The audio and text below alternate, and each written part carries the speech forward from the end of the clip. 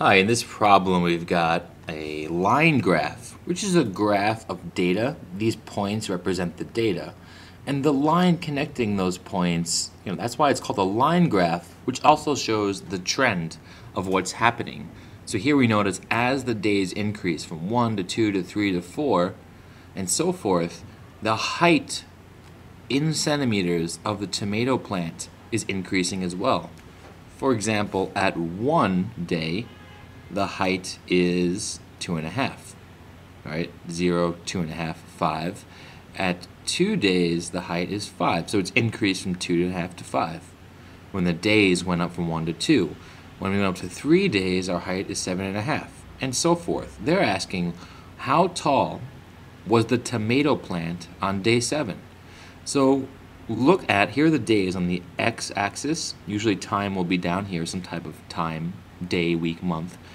And we go up to day 7, and then look up until we hit the blue graph, the blue line. Then we look over to the left, and that tells us this number right here is the height on that day. So that height is what? Well, we're going up by increments of 5 every time we go up 2 boxes. So 5, 10, 15, 20. It's not quite 20, it's halfway to 20 from 15. So we're going from 15 up to 20. It's right in the middle. 15, 16, 17, 18, 19, and 20. The middle between 15 and 20 is halfway between 17 and 18, which is 17 and a half, right? 17 and a half is right between 17 and 18.